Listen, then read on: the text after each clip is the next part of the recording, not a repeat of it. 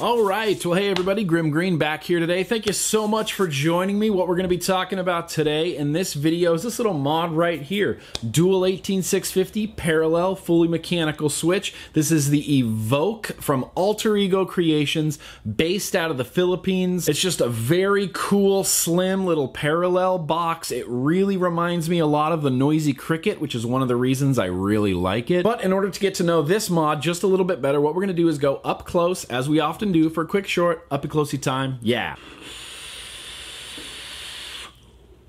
All right, well, this is the Evoque from Alter Ego Creations out of the Philippines. Dual parallel, unregulated, 18650 mod. I got the battery covers off so you can kind of see down in there. You can see your contact is going to be on this side, and then your switch is going to be on this side. You may not be able to see that, but that is actually moving down there. Able to be disassembled fairly easy and quickly, although I'm not a fan of these flathead screws they put there. As you can see from some of those marks on there, I didn't have an easy, super easy time taking this apart and putting it back together. I really wish they had used Phillips head screws or something like that. Not a fan of these flathead screws. You can still take them apart. You can still get them out. It's just, it's a little struggle. I think maybe if I had a better screwdriver, I wouldn't have, you know, messed these up like I did. But I was able to take it apart and put it back together, clean the contacts. No big deal. It's super easy. I'm not going to do it now because look at the condition of my screws. Evoque logo laser etched on there. And on the back, it also says Evoque, but you can see that the QUE doesn't quite line up on the red body one. But before I switched this out, it did line up, but for some reason on the black one, it does not line up. I don't know, manufacturing inconsistencies. It doesn't really bother me, but oh man, I could see that really bothering people. Plenty of space up here for venting, and your button, although it is Ultim, it is a nice, polished, transparent Ultim. I'm still not a huge fan of that color, but this is honestly the least offensive Ultim I've run across. You can see the button is kind of bent down right here to sort of follow the lines of the mod, and it's a very smooth, short press. Really very perfect for holding in your hand exactly like this and pressing with your thumb. It's not crunchy, it's not grindy in any way, it's just a smooth, short throw. This isn't a spring-loaded 510, or, okay, it kind of is, there's just no springs in there. What I should call it is a self-adjusting 510. You're not going to be able to raise or lower that using a flathead screw. It's all self-adjusting on the inside, and everything I have put on here has worked and fired perfectly with no issues. Since it's dual parallel, both batteries go in positive side towards the top, which means you're going to be looking at the negative sides. And then you have these silver-plated thumb screws that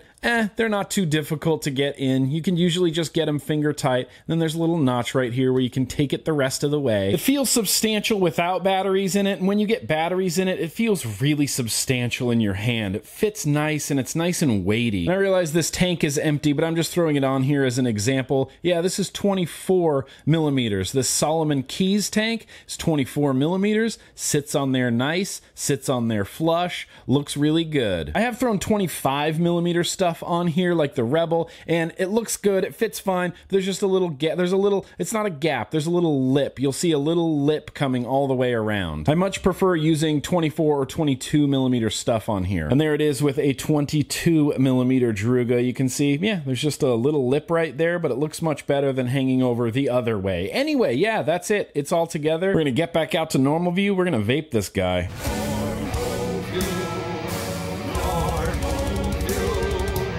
You know, top to bottom, this mod just feels really nice in the hand. It's almost like the perfect size for my Nick-sized hands.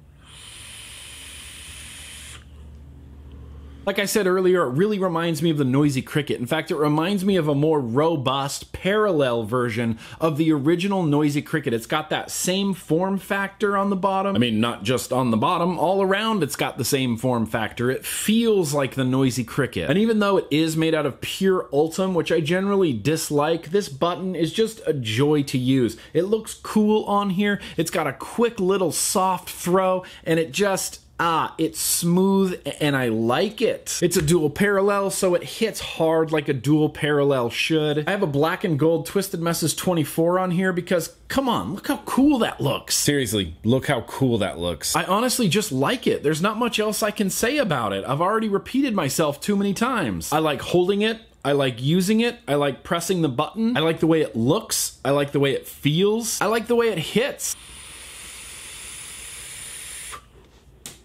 It's just a really good all-around banger mod for me, for the way that I like to vape.